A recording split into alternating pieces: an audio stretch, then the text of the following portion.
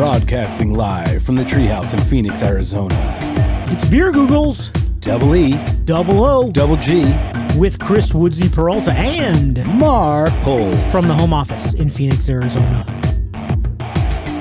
Phoenix? It's fine, bro. Let's make a correction now. I fucking hate no, you. we're good. We Fine, nailed it. go. It's Gilbert, my friend. Yeah. You know your home offices I are. don't even know where. No, that was perfect. That was great. I loved it. Hey, everybody. Hi. Hola. Oh, no. You go back to you. You're good. Bienvenidos. Hey, we have a new friend. Googles de cervezas. New friend. Oh, now you switch. Oh, fuck. Sorry, go. Bro, come on, man. Hola, check mark. Raw. Is that his name? Is Raw? No, we Or need something that starts with a T because it's Timothy? pterodactyl. I like Timothy. I like Patimothy, the Patimothy. pterodactyl. Patimothy. Patimothy. I approve this message. Thank you, Patimothy. Patimothy. Go. So today, Yes. are we hitting the ground running? We're hitting the ground. Are we? Are we running? Are we hitting the ground running with the devil? Running with the devil. I don't even like running, dude. I like sitting. That's why we're so good at podcasting Yeah. because it's a sitting man. Because we don't have to run. and a sitting woman's sport. Yes. It's a sitting person. And it's no weight classes. It's very nice. correct. Yeah, we can all It's weight neutral. weight, gender. It is the most equal sport Podcasting is the most equal sport. of all. Yeah. Meritocracy at its Unlike greatest. breakdancing, which is now an Olympic sport. Amen to that. Hallelujah. I'm shocked it didn't happen after Run DMC was raising hell in the Praise class be. when this lunch bell rings, Yeah. or after the Beastie Boys were getting no sleep till Brooklyn. Whose house? Well, Run's house. Run's house, and we've got Patimothy the pterodactyl. Thank you for that gift. Thanks to the Patimothy pterodactyl patorn sex. And we have Diet Pepsi, which I purchased and had no idea. It's been sitting downstairs in a box, ready to be put in a refrigerator. Yeah. In the refrigerator for you. Yeah.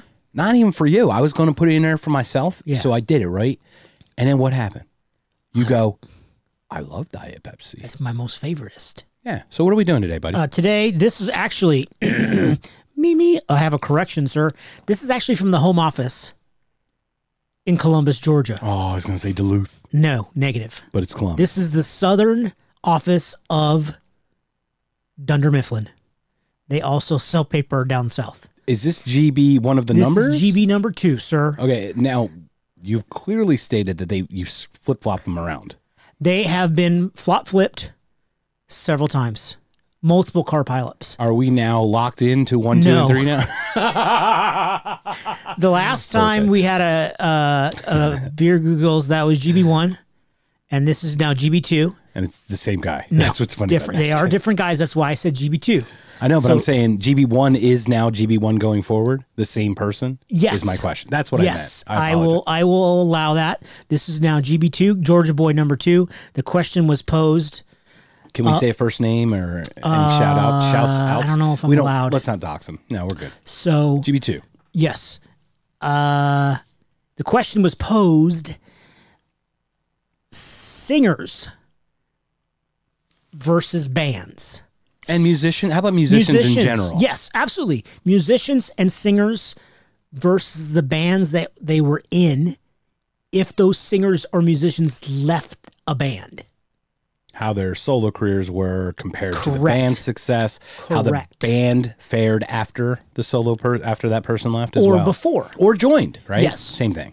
Okay. So how did a solo artist do versus the band with that singer, bass player, drummer, whatever, versus on their own? And then I thought in addition to that, what would have happened if some famous bands, a lead singer left, and how would that band have been different? We get to play speculation. Yeah, I which was is like, one well, of my shit, what favorites. happened if some huge band in 1993, I don't know who was huge then, the lead singer left or the main lyricist, because a lot of times, Eddie Vedder leaving Pearl Jam. Yeah, because there you go. 91 would have been. There like, you go. Yeah. 91 would have been 10. And that album yeah. had huge Right, fanfare. that's- and then see, 2 very years good later, point. Vitalogy comes out. or But a lot whatever. of times, everyone's like, oh, the singer this, the singer that. Well, sometimes the singer is just a singer. The singer isn't necessarily the writer of the songs and not the creator of the music. So just because the singer leaves doesn't mean that the band's going to turn to shit. And a lot of people don't really realize that. In a lot of ways, it's like sports too. Like you've got all these, especially when it comes to a band, they're all integral parts to the whole. Some add this weird value, like they're the missing piece that makes the whole thing amazingly better. Yeah. And sometimes an addition is actually a detraction because it comes along with other stresses or other kind of issues, right? An addition is a distraction. Sometimes. Yeah. And a subtraction. Boom. Boom. All right. Well, I'm ready to go whenever you are. I know this one's gonna be fun because I took copious notes. I got some Megsy's answers. I know we didn't do poll, right, on this one? No, because I got enough, bro. Right. And yeah, so I sat here after that and just started jotting. So during the conversation with GB2, when the question was posed to me a few days ago, he brought up right away Lionel Richie being in the Commodores. I was like, oh yeah, yeah. What a great one. That's a great point. Brick House was with Commodore. Hello, is it me you're looking for? I'm a terrible singer. All night long. Yeah, and all that shit. Oh, you can go back to you, man. Oh, yeah. I'm sorry. So GB2, and that is a great answer. Yeah. Lionel Richie and the Commodores, because the Commodores kind of stayed the same, but they started doing casinos and like little small venues, and Lionel Richie blew up. Like, well, do you think that's grew as a because solo of artist. the dawn of MTV? Possibly. I mean, but when did he leave the Commodores? We're not going to be or Google it, but No. I mean, he got with it was early 80s or late 70s, Right, in my so- opinion, I would think, because the thing was like 83, Dance- 84. not Dance on the Dance the Ceiling. Night- Dancing on yes. the Ceiling. Yeah. right, and that was, I mean, MTV's '83. So Yep. I knew him as a solo artist because of my age. I didn't. Right. I learned later that he was in a band. Right, or- but you didn't see any music videos of the Commodores being played. Correct. So that's the point, is him leaving may have really hamstrung them, cut their Achilles tendon from under the bed. But see, that raises the point that if he stayed with them and then they marketed themselves on MTV, would they have been bigger than they were? Would they have been bigger than Lionel Richie on his own? Also, Right. If they had stayed together. Yeah, Yeah. these are great points. You know And what I'm saying? That is one of the So- best starting ones. And I just didn't to even go. think about the MTV factor until we sat down just right now. Like, Well, I don't oh consider yeah, MTV. I don't consider as much of a factor other than how we perceive the artist. Well, but Right? didn't Because if the Commodores stayed together and said, well, F you, Lionel, we'll do our own music and get on MTV, which they didn't do. or they didn't do it very well. Or they didn't do it very well, right? So they could have strategically, they just could have not executed well. Yeah. So it does hurt them even in that way. So the MTV factor isn't really, it even speaks more to the solo star that Lionel Richie became. Yeah, I totally agree. And I don't even know any of their music, after he You left. just sang all of it. Oh, yeah. Yeah, I know all of it. Duh. Hello, goodbye. I am leaving you guys to die. What does he say in the video? Lionel, come down to the art studio. I don't remember. The blonde girl, see my the blind etchings? girl, and she's making the clay thing with his amazing hair. Oh, yeah. Do-do-do. In my eyes, and in my mind I've kissed your lips. Knock it off. Time. Okay, that's enough. You need the hammer. You need the hammer. All right, so Lionel Richie's a Hammer of great one. truth. Now, did he propose because GB1 did it? How did he have other thoughts? I'd love to, if he has some, I'd love to do his first. He did, Okay. but it's a big one, dude. I'm not sure. Is it a load blower? It is. Is it a okay? Do you want? Well, does he only have one other one? Yes. Okay, so let's save it till we all probably pulled it, or all four of us probably put that one down. I don't know. I guess we'll find out. So I doubt Megsy did. She's too young. Megsy has. You might be surprised. Okay. She did go a little newer, but she's got some pretty older ones that she really brought up that Okay. were really smart. Then So I'll save his other let's one. let's save that other one Okay. till later, because we'll do Megsy's and his towards the end, Sure. because we want to build up, and then Okay. What are we talking about you and I again? are pumping 3 times, and they're gonna. Okay, this is not good. No, okay. Let's talk about music, bro. Yeah, music, your Hey, turn. Go. Hey, stay on target. I was on the target. No, you fucking sicko. Okay, your turn, man. You go. On you. Oh shit, sorry, bro. Hey. I have a list. Diana Ross. Okay, let's talk about it. Supremes. Yeah. So Mary Wilson would have been 1A in that, right? Because she was the second it was her, Diana Ross, Mary Wells, and then that third Supreme that I don't remember. Supreme 3. Yes. Georgia Girl 3. Georgia Woman. Georgia Woman 3. S3. S3. Yeah. So go back to you. Tell us about Diana. I mean, obviously she was huge, you know? She had tons of hits. Was it Ring My Bell? Was that her? No. Shit, I don't know who sang that. Don't listen. I know the song, though. Stuff. But do you not think that she was bigger with the Supremes?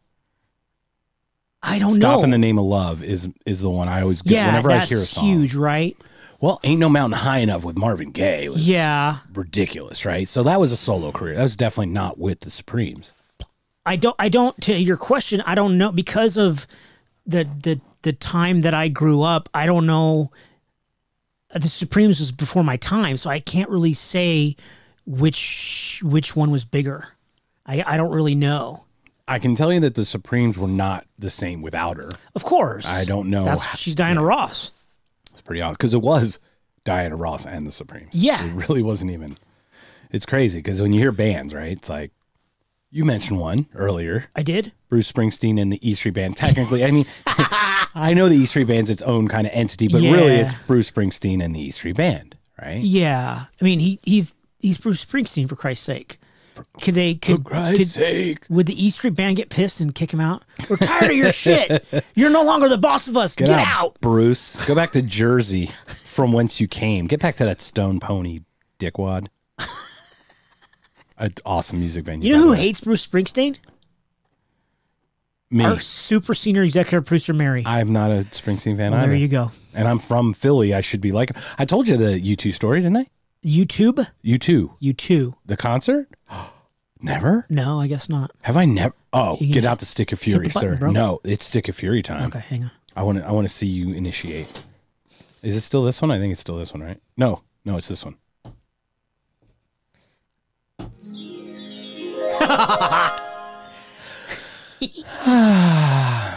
Go. U2, arguably best album, Joshua Tree. Joshua Tree tour, 1987 or 1989. I think it was 80. I think it's 87. Yeah, because one of the best albums. It should have been on my island. I don't even know if I brought it up. But no. Playing JFK Stadium in Philly. That's where the Army Navy game used to be historically held before they tore it down. RFK? JFK. RFK was in DC, where the Washington football team played. Yes, this is JFK Stadium. It was Philadelphia's. It sat up to like 100,000 people. Had the Army Navy game every year up until they tore it down. So the Eagles played there. The Eagles did play there till they moved to the Vet. Okay, but even then, they both existed at one point, and the Army Navy game was still held at the JFK Stadium. Okay. Because the Vet came out in the 70s. This is 87. We're still playing concerts. I think 89 would have been the last JFK concert. Okay. Monsters of Rock or something. Yeah. I think that's what it was, to be honest. So it was U2. So they're playing, and in the middle of the show, like, who wants to play my guitar? Some guy's like, so they brought a guy up from the freaking crowd. Right. And he just did he just played 3 string, 1, 5, 4, whatever the chord progression was. And the kid could play it, and he played it, right? So then it's later at the end of the show. End of the night. Hey, who else wants to play my guitar? Bruce fucking Springsteen comes out. And it's on, you can see it on everywhere. Like there's some YouTube stuff about it, and there's on the set list. He comes out and he does 2 songs. He does the one, and then he does Born in the USA. Wow. And it was like, this is 87. This dude he's just hanging out watching U2. I mean, it's just one of the coolest stories. I saw Bruce Springsteen. I didn't go to see Bruce Springsteen. How fucking cool is that? Yeah, right. But you hate him. I'm not the hugest fan, but I do love Glory Days. Glory Days is one of my favorite. Song, yeah. But anyway, we went total tangent because he didn't even leave. But allegedly, the E Street Band kicked him out. So, well, in my world, they did because I think it's funny. It's hilarious. So once again, Diana Ross, Supremes. Oh yeah, story time.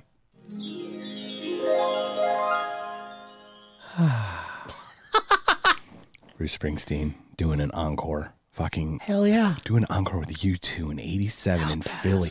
And I was, once again, I don't know how the fuck I saw the things I saw in my life. I've had, not that it's over by any means, I hope. What? But it's been a really fucking fun ride been a when good I look ride, back huh? on it. Yeah, but back to you, sir. Back to you, Chuck.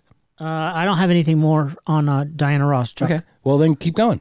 Well, who's your next right, one? 'Cause how about you do two? I'll do one, then you do two, because you probably have 8,000 of them. I have more that didn't leave than did on my list. Oh, I've got more that left then. Okay, so the Beatles. John all of them had solo careers. Yes. And we've mentioned that Paul has been inducted into the Rock and Roll Hall of Fame as a Beatle, as a Wing, and as a solo artist. Yes. And we had the other one we'll talk about. So, The other artist. obviously the Beatles broke up, so they didn't leave. Right. And all of them, Ringo, they all had solo careers. They all had solo albums. They all did, Let It Be and, these amazing careers as solo artists. Can you compare any of those to what the Beatles did? I mean, the Beatles were groundbreaking in the 60s. They created pop rock, if you want to, whatever word you want to use, in 64, etc. Yeah. So I don't know the question. No, the question's very valid. There's a small distinction here. Sure. Did the Beatles break up because they broke up, or because the egos got too big and they needed to be a branch on their own? Like they just couldn't stand each other anymore? Like almost what's the reasoning for that? Did they all have a little bit of an ego and wanted to do their own thing? Yeah. Or was it just like time, right? Like, is it just it ran its course? It seemed like there was always friction because there was greatness. Yeah. And the price of greatness tends to be head bashing, right? Or head clashing, right? So let me ask you this. How would you rank the success of the four Beatles post? Paul, John,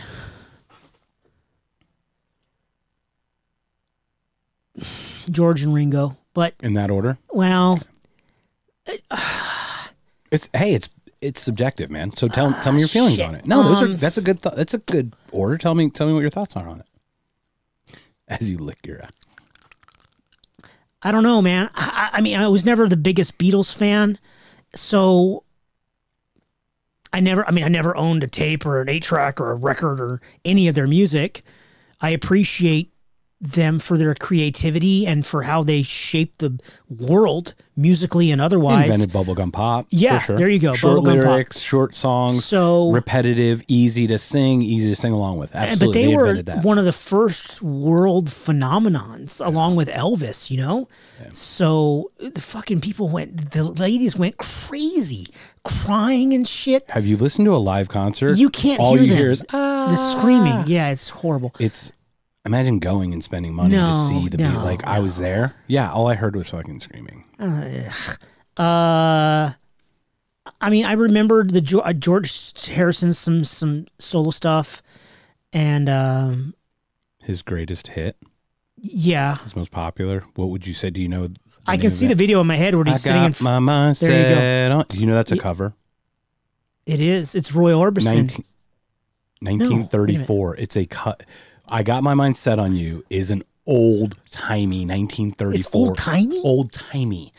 Well, he did join the Traveling Wilburys. That's a different conversation, Oh, right? It was yes. Harrison, Jeff Lynne, Right. Roy Orbison, Bob Dylan, and Tom Petty as the Traveling Bob Wilburys. Dylan. Ugh. Well, musically and lyrically, he's Yeah, just phenomenal. don't He never talk. sang along. He never sang the Traveling God. Wilburys songs, I don't think. But they had some good stuff. Yeah. But to your point, anyway, the Beatles, in my opinion, I would go Paul because of just obviously content. He's had then Ringo commercially because he was oddly popular. Yeah. Oddly popular because he wasn't a good singer in my opinion. I felt No. in the time that I was born. He was the drummer, right? Octopus is called. Yeah, and he was a great drummer. He was Yeah. really like Stuart Copeland. The Police loved. Right. Like a lot of people tout because he has these weird timings. And the Beatles were revolutionary in their own group. Like they were geniuses individually, right? And Yeah. Harrison brought this and about that. And then I put John third because he had one song. I mean, it was Imagine, right? It wasn't Imagine Yes. as a solo. Yes. Probably the most revered post Beatles song, Yeah. even of all of them, I would agree. probably. I mean- and then Harrison would be my fourth, popular wise, like after coming out. I can't argue with that. But hey, it's subjective, man. Right. So the Beatles, that's an awesome one. What do you? I like that. What are your other thoughts on And that? once again, they didn't, they didn't really leave. One of them didn't leave, right, to go solo. Ringo didn't go, oh, fuck you guys. I'm going to go do my own thing. Yeah, they broke up. But they broke up and then. But who knows what led to that? Right. And I see your point regarding that. And I would think that it was in the 70s, right, when they broke up. So they'd been together for a long time. And that's okay. And how many years are they together? That's another funny tidbit. Tell me. Give me a number. 11. 10. Oh, I was way off. That was an awesome guess, but you do not think the Beatles were only together. Take a step back. You do not think they've only contributed 10 years. Right. Because they're so influential even now, 50 years later. Yeah. That 10 years, you don't even think about that, right? Yeah. Anyway, but please. I think that they, like you mentioned, egos and money, I think that had a lot to do with it. I think even egos more than money, because I think they had the money. I don't think they were lacking money or fame. Right, or any of that. But they wanted to create their own thing, I think. Absolutely. I think that had a lot to do with it as well. Yeah. Nice. That's a great guess. I did not put the Beatles down, but that was an awesome one. I'm just going to have to blame Yoko. It's all her fault. Definitely, for sure. I mean, what? No, it's her fault. I'm not going to make that joke on this podcast, but I'll tell you. That's why I did it after. Okay, you're up. No. No. I've got actually a better joke about that, but I won't say. Teddy Broseph, you're up. Okay. I'm giving you a twofer. That's why I asked you to do two. Okay. I'm going to do one band, but two people left. Oh my God. I don't even know what we're talking about. Genesis. Nice. That's Peter good, dude. Gabriel. Yeah, that's good. Peter Gabriel with Genesis. I didn't even know Genesis existed when Peter Gabriel was the lead singer. Nor did I. I don't know any of their music. I only know it after. I know from the early 80s, probably because to your point, MTV was probably very influential with Land of Confusion. Yeah. And It's No Fun Being a Legal Alien.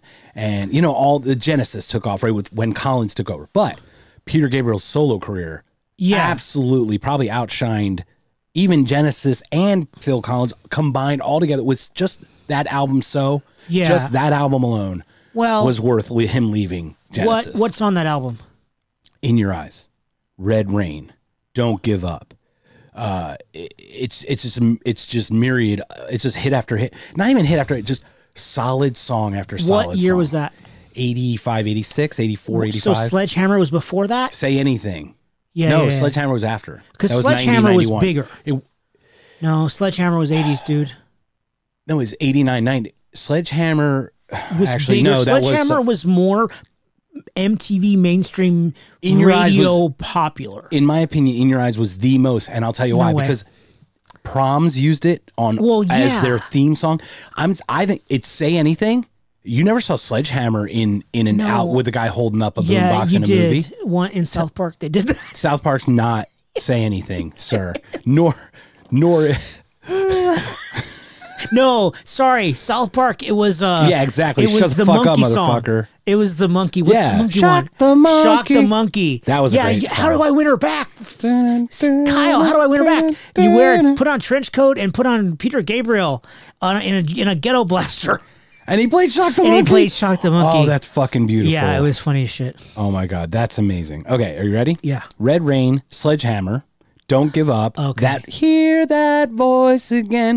And then there's Mercy Street, Big Time. Yeah, I knew that one. And that's what's claimed. That was definitely MTV because he was a very Yes. visual, Big Time he was a and very Sledgehammer visual were the video two guy. hits, yeah. Right. And In Your Eyes wasn't a big video. No, but it was Sledgehammer with the claymation and Correct. Big Time where it was weird. Hi Also- there. Remember that whole Yes, thing? yes. In Your Eyes, this is the picture. We do what we're told. Those are the See, I thought Sledgehammer was his own album. I guess so. That shows what I know. you know what? It probably was. No, And you just I'm read it full of off. shit. It's off the internet. The beer Googles, it's off bro. the internet. Like the beer Googles never lies. We never lie, dude. Oh, that's true. We don't lie. Dude. So, second one on that. Oh, go ahead. Is In Your Eyes only popular because of Say Anything? No. What? In Your Eyes is arguably the No, but- best love song of all time. No. Arguably. No way. Dude, not even close. Give The me- best love song of all time, dude, is obviously I Want You to Want Me. no. Oh, damn. Is Love of a Lifetime by Firehouse. I have that on CD, sir. finally found a love. Some horrible ass shit right there, man. Time. That's like an 80s hair band I thought it was pooped all more- over the place. More than words. Extreme is not bad either. No, they're equally poopy. There's poop everywhere. So, but I would argue that Gabriel just leaving that. So, the second one. So I can say so to this without actually saying so because his the name of the album. The album was so. Arguably Was it one of so the good? One of the best. So good. Yeah. I got. Second one would then be Phil Collins leaving Genesis, or how Genesis did without Gabriel actually had its own success, very parallel or equal to Gabriel in the early '80s with videos like Land of Confusion. Like Land of Confusion was with Phil Collins, though. No, that was Genesis, my friend. No. I know, but Phil Collins was in Genesis. Yes, I'm saying they had the equal success to. Okay, I thought you meant without Phil Collins. To Peter Gabriel's solo career. Okay. What I'm saying, Genesis then also did really well, and then and then Collins went and did his own thing, Yes. and then they kind of disappeared, right? Mike Rutherford went to Mike and the Mechanics, Yeah. did that song with about in the living years. Sure. Yeah. You listen to age. I know that. Yeah. Anyway, but those are the two. That was one of the biggest bands that came to me because they actually lost really two front men who built that band. And now it's your turn, I think. I'm thinking. Tell me more. Yeah. I don't think I knew about Genesis or Phil Collins or Peter Gabriel until I saw Land of Confusion on MTV. I would agree. I don't think. Was Atlantic Confusion? I think it was It's No Fun Being an Illegal Alien was the one I remember. It's a little older.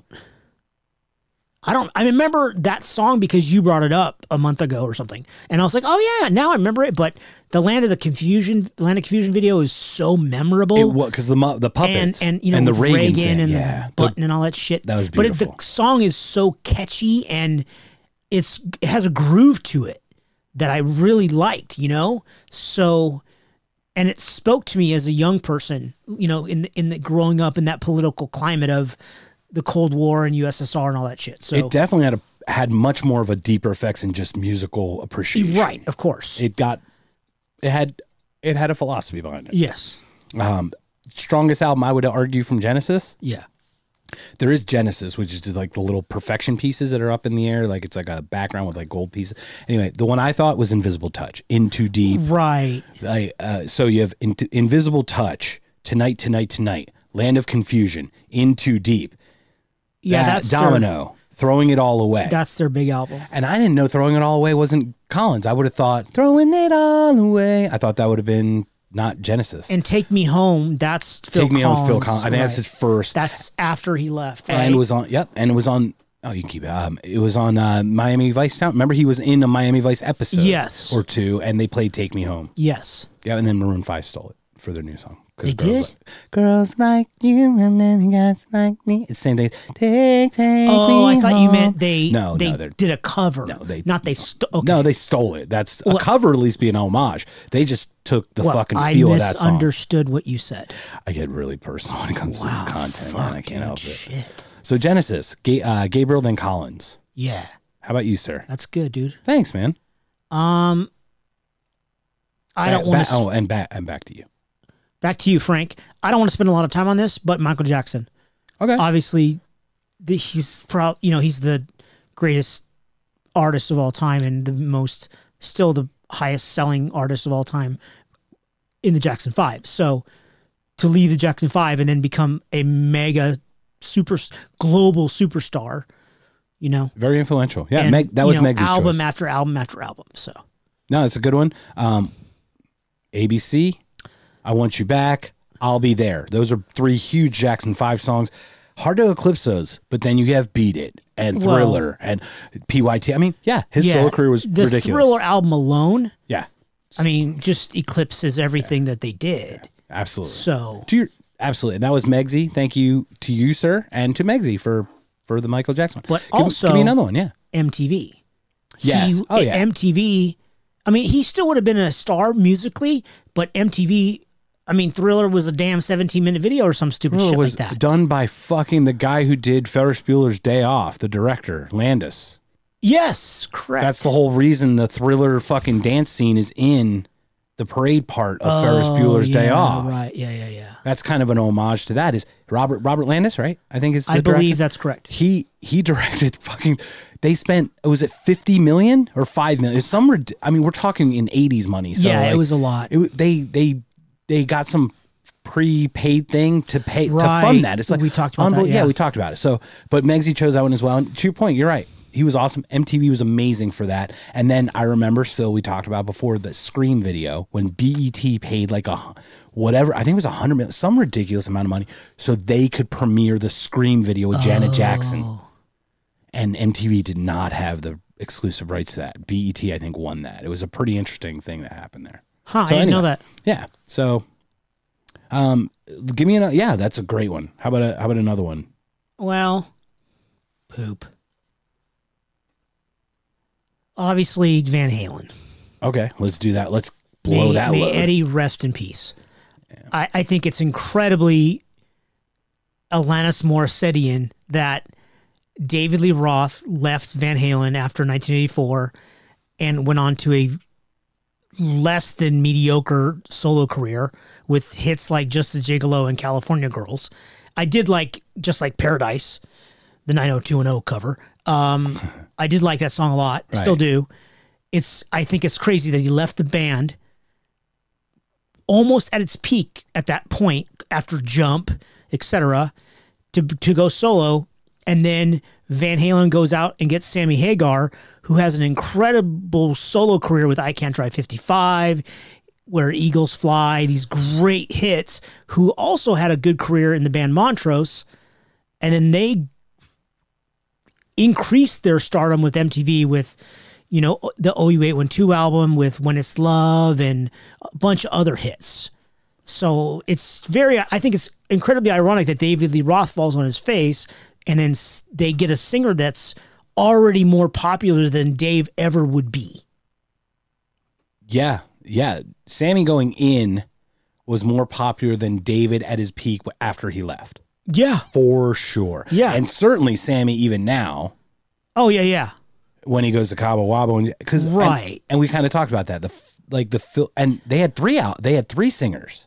Yes. They had the guy from Extreme Gary also. Cherone. I don't know why I brought that up that Gary early. Stupid Cherone. Yeah, I precogged her. Sorry. But it was gonna come up though. I didn't think Extreme was gonna come up. That's dumb. But no, yeah, he did like 2 songs, I think, or something. They on did a an greatest album. hits album. Yeah, but I think he only did 4 songs on it. No, they did an album. They did a whole thing? I think so. It was a greatest It hits. was called with, like, Van Halen plug-ins. 3 was the name of the album. Sure. Van Halen Gary sucks. More than words. He sucks more than words. Anyway. So to that point, David Lee Roth leaves. He does just cover songs as far as I know. Just Gigolo. Well, no, he had a couple. Yeah, I know, but Yankee Rose was good. Okay.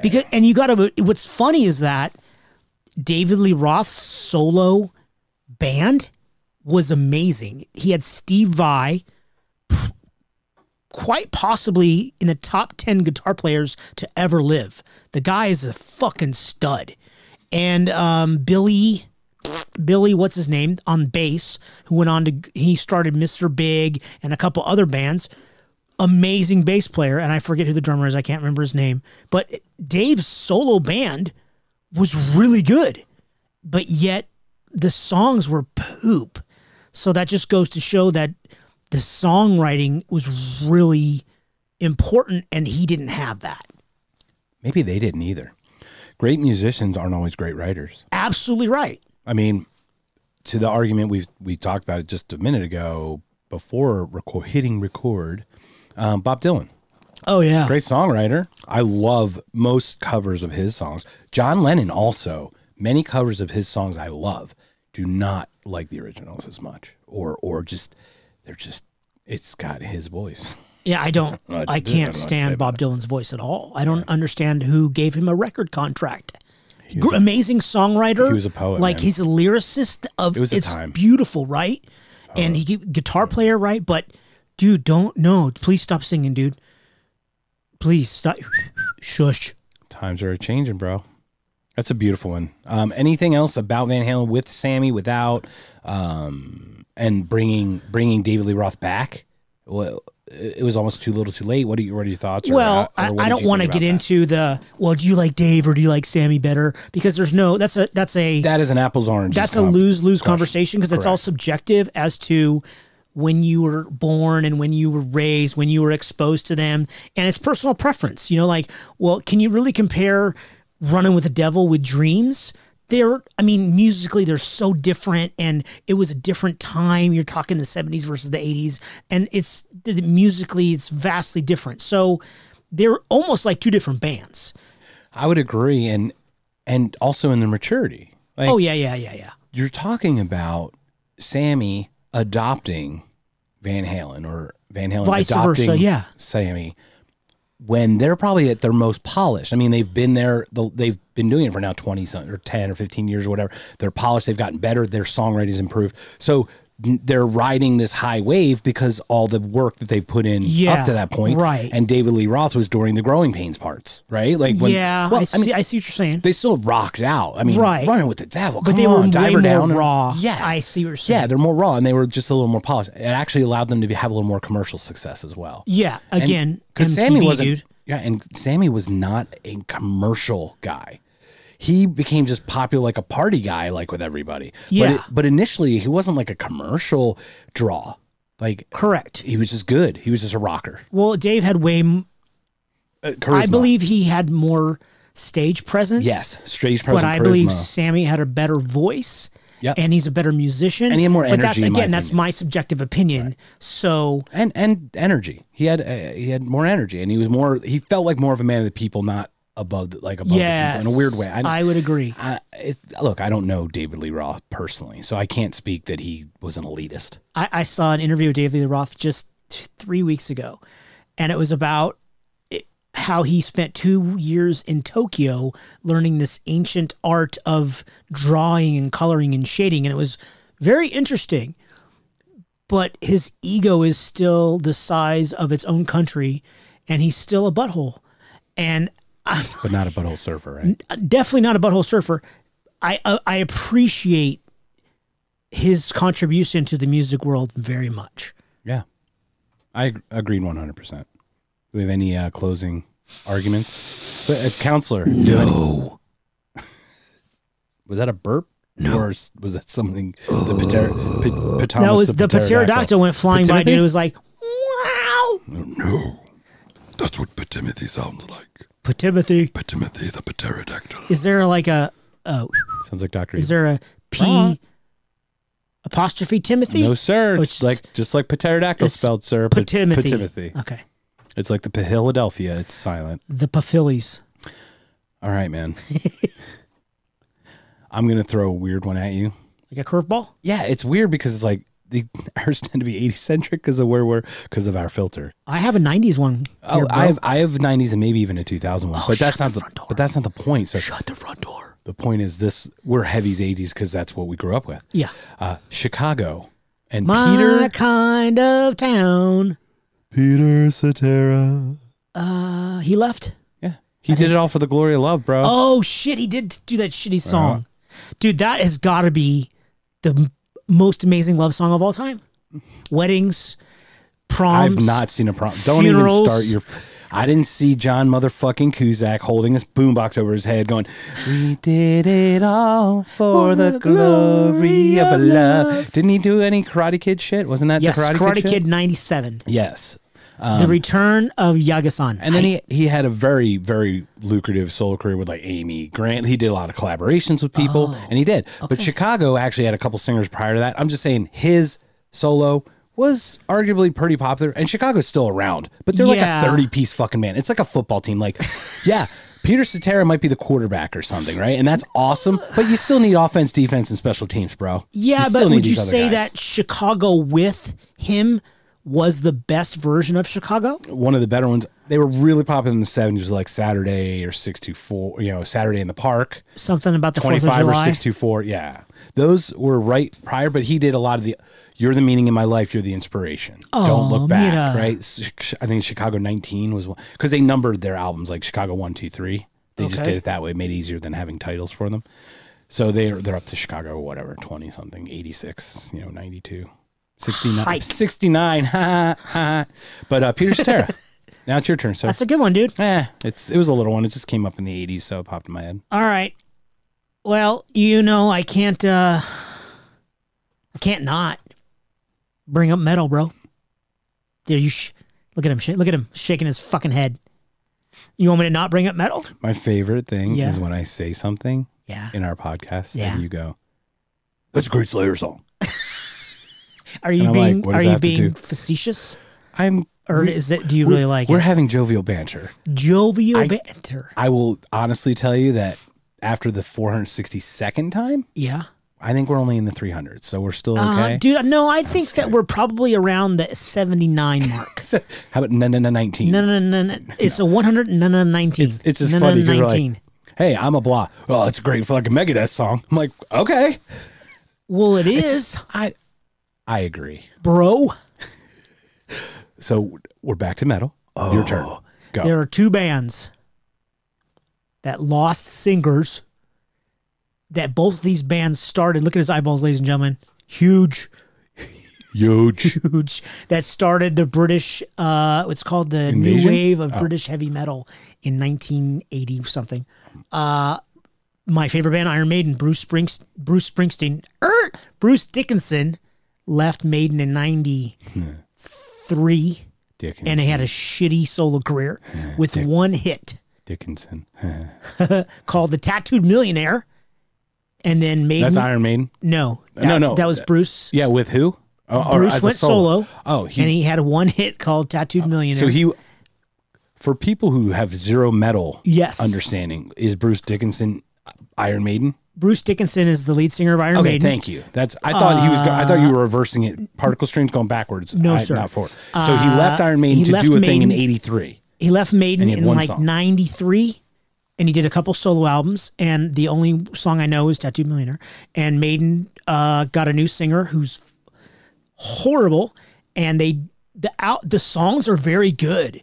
And the lyrics are amazing because the bass player writes all the lyrics and writes all the music. So in 2000, That guy's hard to lose. yeah. So and also Maiden also lost their main guitar player. So in 2000, that main guitar player and Bruce rejoined Maiden. So what I find interesting is that it's obvious that Bruce didn't do as well on his own. So then when Bruce comes back to Maiden in 2000 and they play the songs of those albums that were written when he wasn't there, they're fucking ridiculously amazing. And they just played one last year when I saw them. It's awesome. The sum is greater, or the total is greater than the sum of the parts. Absolutely right, sir. Weird that the same song has a different feel. That's It's really odd. It's super weird, dude. Must speak to the challenges that the other bandmates of his other band had. Or just it's like you and I, 28 years, like Maiden were Yes. together forever. They probably play so well off each other that they crush it. They fucking crush it, bro. Yeah, bro. Awesome. The second metal band who I'm not a huge fan of, Judas Priest. Rod Helfert, the metal god, left Priest, I don't know what year, in the 90s. And Priest found this metal cover band singer. And he joined Judas Priest because he sounded just like Rod Halford. And the movie Rockstar with Marky Marky and the Funky Bunch was based on that. And then Rod wanted to rejoin, so they let the other guy go.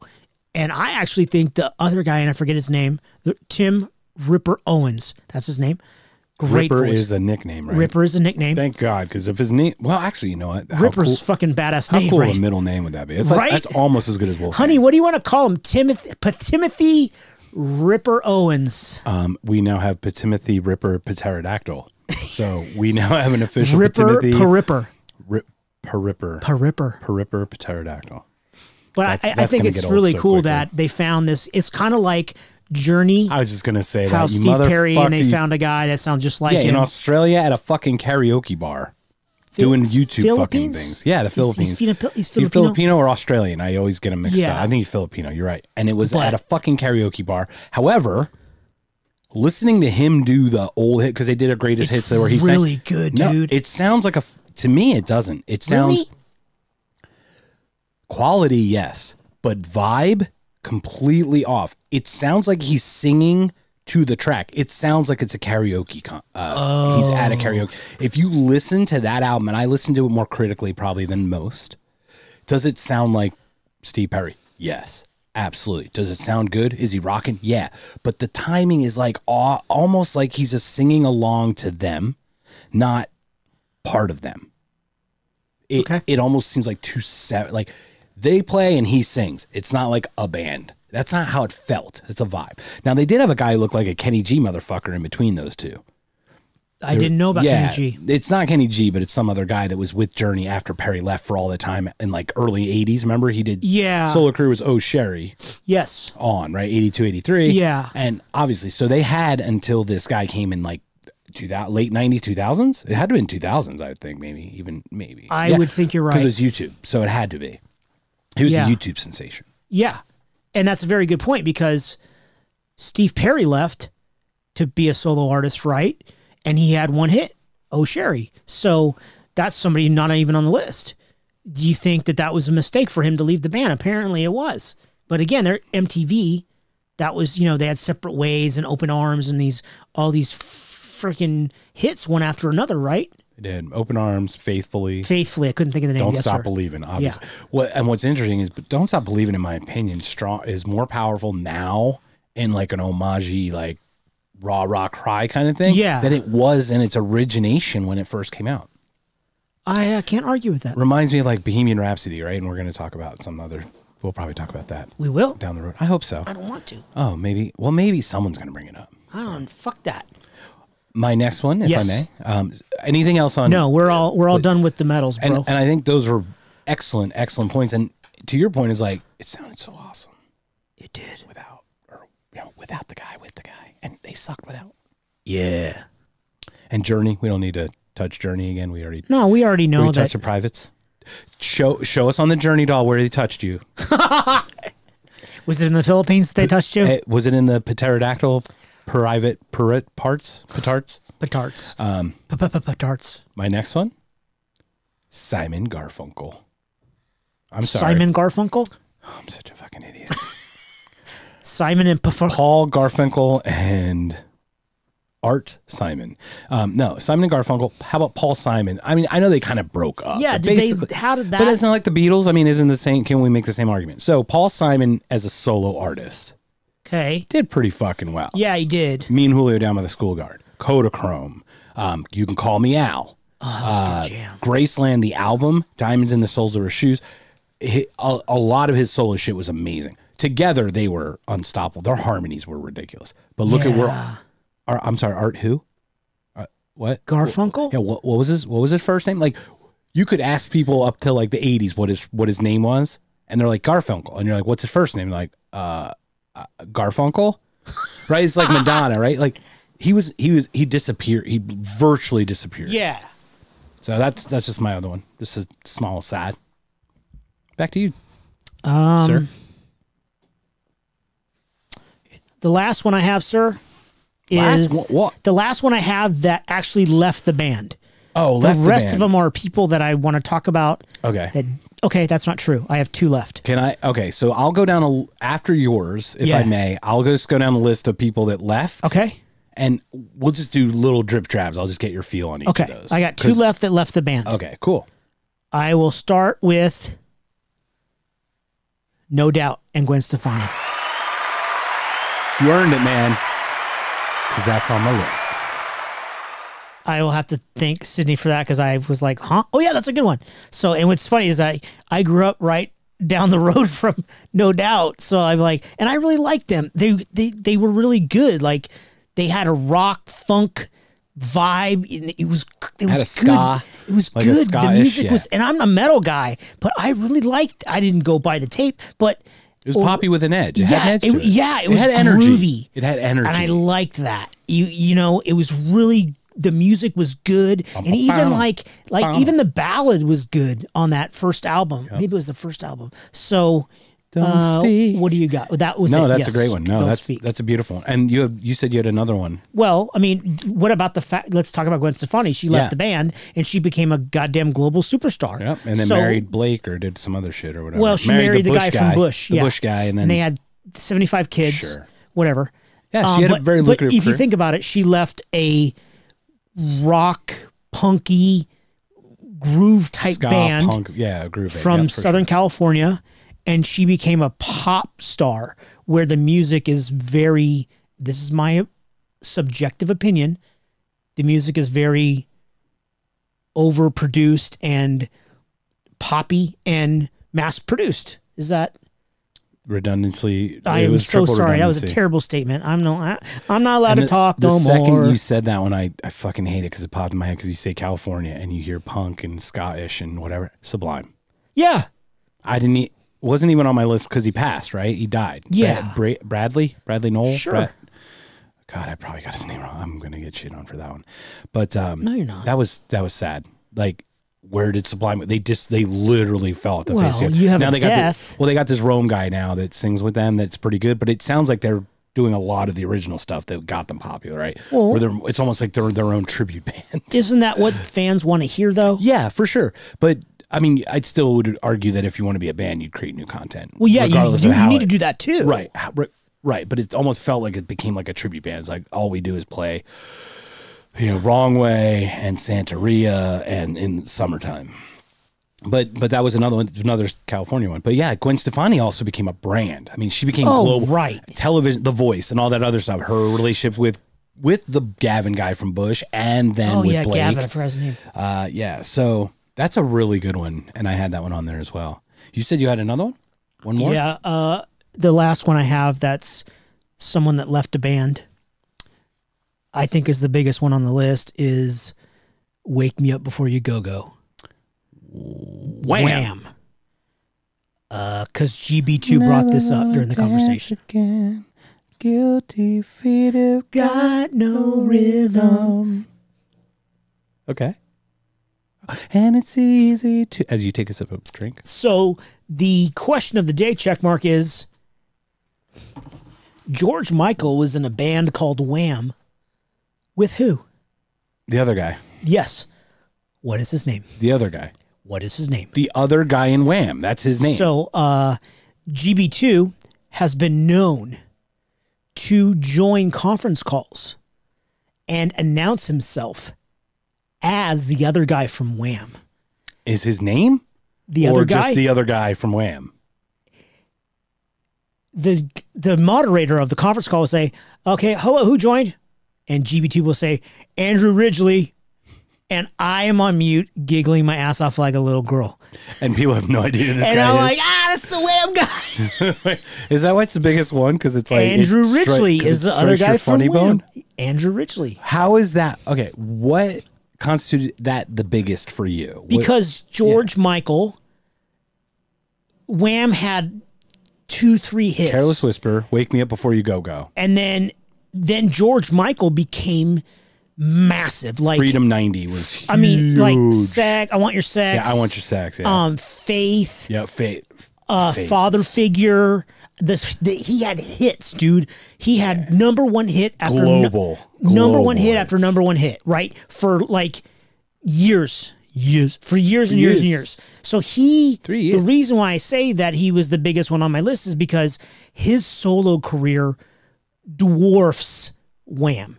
And I think point. you could even say some people don't even know he was in Wham because Yeah. Father Figure. I think they even said George Michael and Wham at some point, like There you before go. he left. I think Right. it was like Wham, and then it was like George Michael and Wham, and then solo career almost. I remember George Michael and Wham, and I don't know why I feel that. I almost felt like that, and that might have been the demise, right? It's like he got so big for his britches that they're like, we're not. It's not and Wham. We are Wham, asshole. I would agree with you. But if you look at Faith or Father Figure, Yeah, absolutely. Freedom you 90s. would, Yeah, I would think the sales of those singles and at the time before the download, that's probably bigger than Wake Me Up Before You Go Go.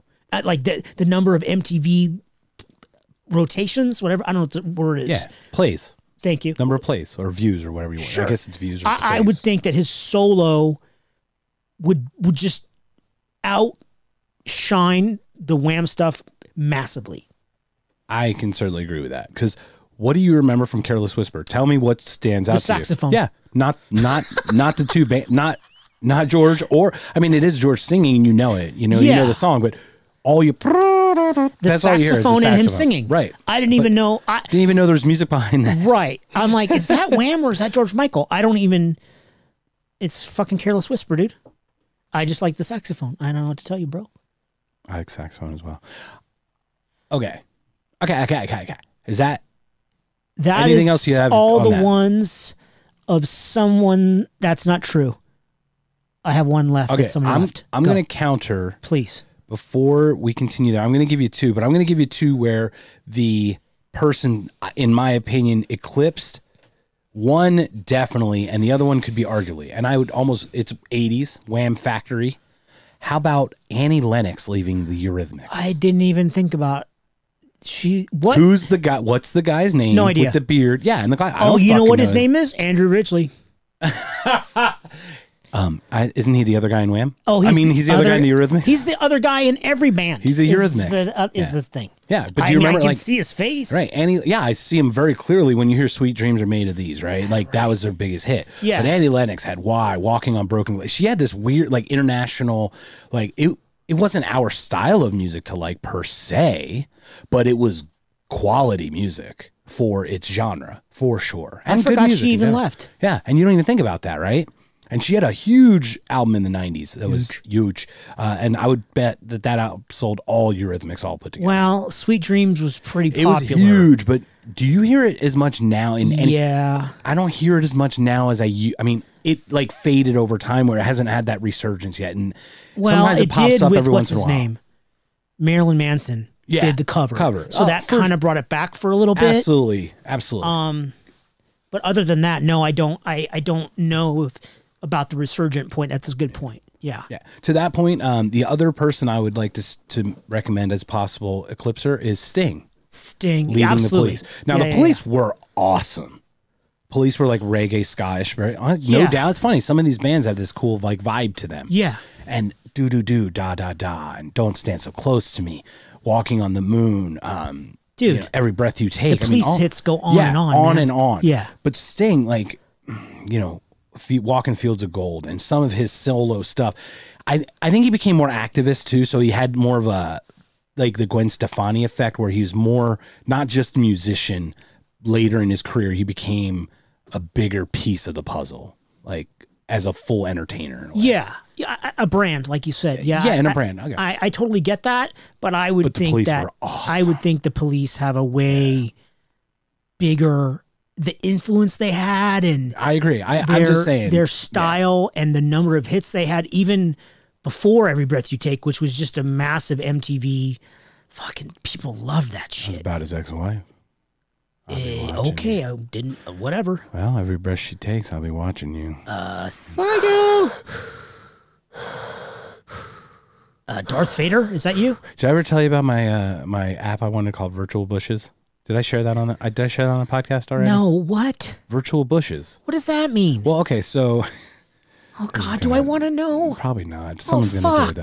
dude. Well, this is what okay. So virtual. You remember like back in the day, you heard like someone's outside the bushes, like creeping on you, like stalking Yes. outside the bushes. Well, this is virtual bushes.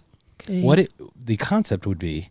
It takes every individual, because you know social media is all the algorithm shit. Takes all the individuals' posts from all their different social media platforms and concentrates them onto virtual bushes, onto the Virtual Bushes app. And if you really want to see somebody, like I want to know about Alice Smith, so you look up Alice Smith, and it's all of her shit all in one place, so you don't have to go to the Facebook and the Twitter and the Instagram and the TikTok and the Snapchat and the fans only. Or OnlyFans? Which is the one with the Fucking dumb, dude. Anyway, no, isn't that a great idea? Where it just, but now the thing is, where it keeps from being stalkers, those people have to publicly post those things to be pulled. It's not anything private that's drawn. You have to have a public profile. Well, the thing is, Ann Smith would have profiles on all of these that are public. Yeah, So public when she- profiles. right. When she posts something on Twitter and she sends it to her people, it pulls that one. But if she had a private conversation, it wouldn't do that. Well, no shit. Right, I'm just saying, like, it wouldn't be intrusive because it's that. It's like the criminal who throws out their trash on the curb. Once it's on the curb, like It's you can public go. property. It's public property, right? They can do. They don't need a warrant to go through your trash, right? Yeah. It's kind of like that, where it just pulls in all the different. I better go pull my trash can in, bro. But that's the point. Is see, that's the whole thing. That's where I thought this would go with social media, is the virtual bushes kind of realm, where people are just stalking you, well, looking at everything you post and just salivating and masturbating to everything. That's what I felt like social media would go. And it's kind of done that a little bit, but they imagine probably are salivating on the other thing, just not in the way you think. no, but imagine getting it all pulled. But remember, it's what the person posted. It's not like How did you we get took on anything this from them. topic? Police, Gwen Stefani? Sting. What? I got stung. Oh, every breath you take. Fuck. I'll be watching you. We're it so is. I knew it dumb. was something like that. Can we move along, please? Please. Yeah. I want to move along. Yeah. What do you got for Sting, bro? Well, that was it. Sting had that stuff. It was really awesome. Oh shit, I've got more. Holy fuck. Okay. But you said you had one more. I got so one please left go that back to you. left the band. Go back to you, sir. I've got so many more. Rob Thomas left Matchbox 20. Good call. That's actually a very good choice. I didn't put that one down. I forgot that he even had hits. I was like, oh yeah, he's a good singer. Oh, Smooth with fucking Santana. Yeah. Huge. Well, I didn't Huge. really. I'm like, okay, yeah, the Santana song was really good, right? But Or just popular for sure. well, I And liked good. it. Yeah, It had I a liked good. it too. I mean, I love all. I don't think there's a bad Santana song actually, but I didn't really. I would argue that, but Fuck that's off. okay. So you taste. racist. So Against musicians, you don't like. against guitar. I don't like guitarists. I don't like solo guitarists. You're a guitarist. Oh my god. You're a guitarist. You're a guitarist. So I forgot. I mean, I knew he was in Matchbox 20, and I remember some of their songs, and then I'm like, oh yeah, he left. Oh yeah, there's a Santana song. So And he does have a pretty decent yeah. career. Yeah, So I was like, oh yeah, I'm gonna add that to the list. excellent. Should he have left?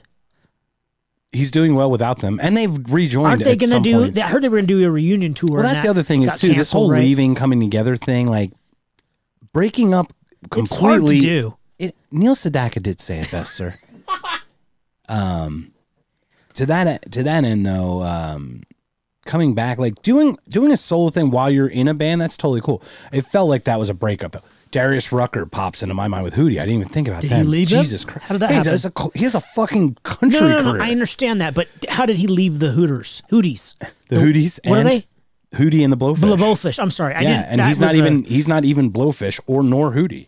I don't even know where the whole name. Regardless of all that, his solo country career It's is massive. fucking gigantic. Yeah, it's crazy. It's a black man singing country. Yeah. and crushing it. yeah, it's yeah. Kudos. Right? He's fucking ridiculous. So why did he leave? I don't know if they broke up or whatever, but they seem to be good friends again because I think he still hangs out with them. I think he just wanted to do his own thing. Sometimes you move on. I mean, that just makes sense. Like, it's part of life. Your kids grow up, they move out. Oh, hopefully, if you have kids and they turn 18. You want get them to the move fuck out, right? We certainly hope so. Any closing arguments? That's all I have on Matchbox 20. The rest of them are all people that have not left, but I was wondering what the impact would have been if they did. Okay, so we're going to do quick fire. I'm going to give you one. Yeah. I need your reaction about all of them, and if I need to explain Is this one, I'll like the explain. lightning round? It's kind of like a lightning round. Okay, I'm set. I'm ready to Get roll, ready. Okay, bro. ready? Yes, go. New edition, Bobby Brown. Well, it's my prerogative. I was going to say it was your I- prerogative to do what you want to do. Yeah. I remember dancing that at the military ball of my freshman year of high school. I gotta like New Edition better. I don't know what to tell you. But I mean, Bobby Brown was big after he left. He was big. He for- was big? He got to bang the shit out of Whitney a lot. And how many kids they pop? How many kids she pop out his?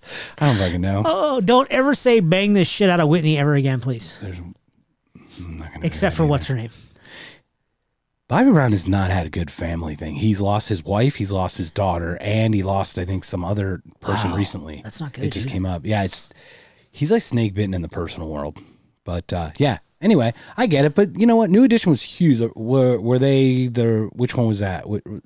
Right Stuff and Hanging Tough was New Not Kids them. on the Block, right? Correct. And KOTV. And I didn't do any of those because none of them had a real perfect solo career after. But Bobby Brown had the biggest of New Edition. Shit. Okay, go ahead. Right? Okay, ready? Yeah.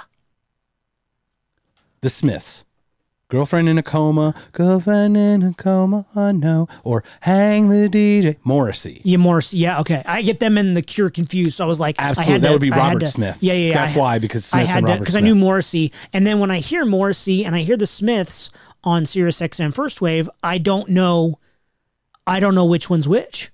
I don't know them well enough to know what's the solo and what's the band. Right. His voice was so... It's iconic, dude. It so defines whatever music he's singing. Yeah. You know what I mean? Yeah. It's the forefront. He's got this little kind of and it's him, right? It's just like awesome. just like Bono's Bono, or Right. Steven Tyler, or Right. the Coldplay guy, Chris Martini, Apple Martini, Apple Amaya Martini. Okay, Sour apple So what are your martini? thoughts on that one? It's hard. To your point, Smiths were good, but Morrissey, I don't know. I don't know yeah. how to answer that because I don't know. I'd have to look and see the hits on both. I don't know. okay. I like them both because I hear them all the time, but I can't tell them apart. You know what I'm saying? Go. Oh, okay. I'm gonna do one more for me, and then we'll do a couple Megsies. We're yes. still in the lightning round. Okay, next one. There's a band called Take That. Okay. Have you ever heard that band, Take That? No. Okay, they did a song like "Whatever I Do, whatever, I want you back for good. I want you back." It was like a British band. But then they had a guy named Robbie Williams who left. Okay. He did a song called Millennium, so that might be a little obscure. I have no idea what you're talking about. Perfect. Next one on the lightning round. We'll just do this one. Destiny's Child, Beyonce. Don't care. Bro, I know there's one. What the hell's the second one? Knowles something. What's the second person's name? What's the third one? It's kind of like the thing where you talk about with what's Supreme that third? Yeah, and what's the Andrew third? Ridgely. Yeah, number 3. Andrew Ridgely is the third member of Destiny's Child. The But guy from the Eurythmics. Oh, he had Sweet Wet Dreams. Hey now. Hey now, Nocturnal Emissions. Anyone? But yeah, I know you don't care about Beyonce, but let's be honest. She is pretty iconic now. She's the queen, again, right? a She's the global queen. superstar. Yeah, I get it. And Destiny's Child was still good, and she Yeah, was they that were much good, better. but obviously she made the right decision leaving, Or doing and whatever she she did. marketed herself better, and she listened to her advisors better, and made a shit ton of money. And then they made Lemonade, Do you know what it reminds me of? vodka and lemonade. No.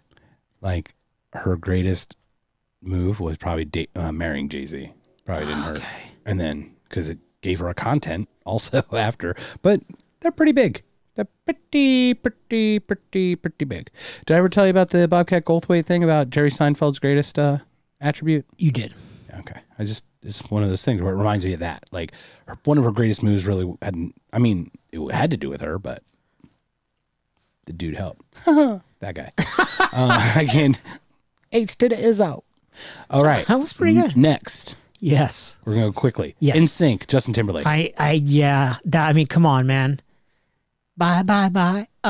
JT's again a superstar, and That dude's shown. very, very talented and funny, and I think I might be more in love with him than his wife. So, Beal would probably you rather loves him, have a but- threesome with him and Jessica or with the Beckhams? The Beckhams. You sure? Yeah, because, Why? okay. Emotionally, Oh. I'd want to be held by Justin because I think like Justin's just be so tender to hold me Okay. after. Yeah. And Jessica would probably Beal, or not Beal, the other one. Yeah, Beal. No, Beal. Yes, not Alba. Beal. Not Alba. Beal. I always get A and B mixed up. Yeah. Beal would probably be the one smacking us around. She's probably got the fucking dominatrix outfit. It's like, get in there, dog. Good. Bark, you little shit. Rough. And I'll be like, Justin, just hold me after this. Can I get some aftercare? Justin, your wife is scaring me. Oh my god. But with Posh and David, I'm Yeah. fucking pitching the hell out of both of them motherfuckers. I'm like, all right, you both bend over. Look, okay, so I withdraw the question. Let's move along. All right, well, you asked it, I withdraw motherfucker. the question.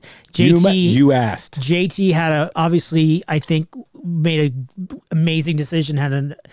Still has a great solo career, right? Right. And what's interesting about NSYNC is too, is also when we talk boy band, there's a fine line between boy band and a band of guys that got together themselves, right? Boy bands are constructed. Yeah.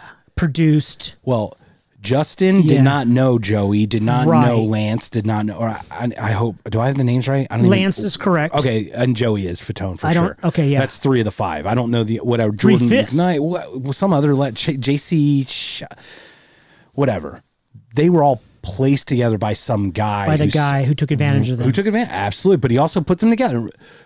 There's a very fine line. How much credit does that guy get for putting them together, and how much shit does he get for manipulating Right, and it's taking a as much as very he did? good question. Because Without him, to the elected versus running your shit point, you can't do anything till you get elected. You can't be a boy band unless there's boys that he put together to make a band that are awesome. Yeah. So the chicken and egg, but it's also, I mean, once they were created, he did manipulate, and he obviously stole from them, right, and all that shit. But he also created the product. just cry me a river, dude. You know what that one's about? I do. I listen to. Thanks. We listen to our own Boom. podcasts. High five. What up, bro? We listen to our own podcast. It's in one of them. I think it's the Taj one, right? The Taj one. That's correct. 2 hours. That is a 47 good minutes song. of I mean, this. I'm not a No, it is. pop. Yeah. I'm not a pop music person, but that is a good song. I think you would actually like some of his one of his more recent albums. It's got like a little harder, like he's got some edgier stuff to it. It's just got a little. It's good. Cry me a river, dude. Not a good Slayer song. Is it a Slayer song? No. Is it a decent any other? But I got to give JT credit because he's funny. Like when he's on Saturday Night Live, He's a person. he's fucking funny, dude. He makes dick in a box. Yeah, Like, right? Come on down to Taco Town. Like that shit's really This funny. shit is hilarious. Yeah. The single ladies thing he did with Adam Sandberg, Beyonce's backup dancers. Oh. I don't. I You never saw that. I have. You Well, must I'll watch it stay. tonight. Calm down. No, you must stay to watch that I'm after. not. It Don't. is the Don't. You're it's not the 2 boss minutes. of me. You're not Bruce Springsteen. But I'll be on my knees begging. No. Please. Move along, JT. I'll be on my knees begging you like this. Okay. Stop it. Megsy's last one Yeah. before we go to the what ifs, because I So love what ifs. The second lightning round. Yeah, I love second lightning round. The Eagles.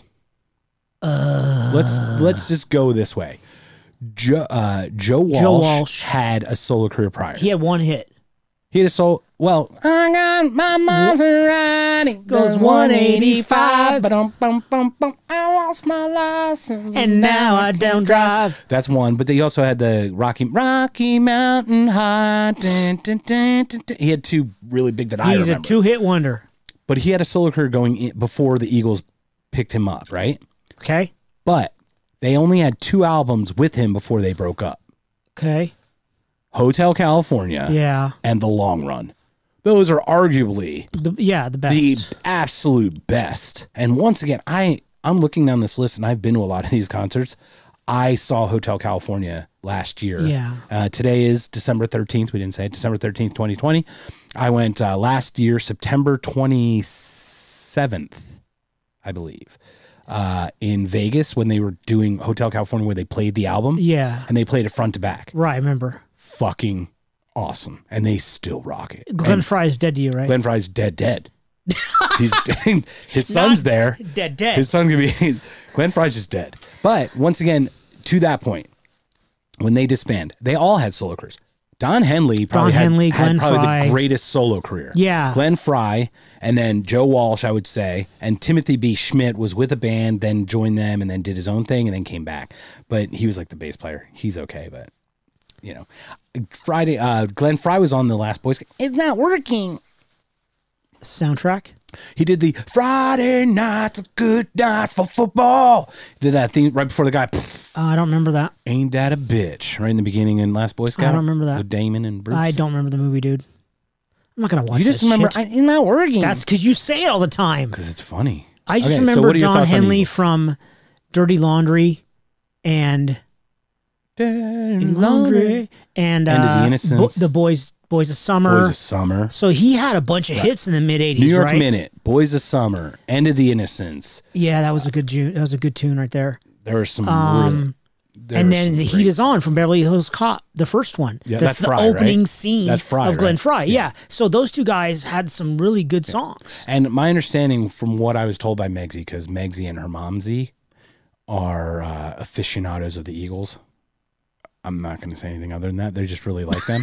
And they know a lot about it. But Fry allegedly did all the arrangement for the band. So once again, it was one of those things where these individuals were able to fit the right pieces together. Yeah. And they were really awesome together. But arguably good on their own. I mean, and how many drummers left? Like Steve Winwood, I didn't even think about it, leaves Traffic and does Steve Winwood, right?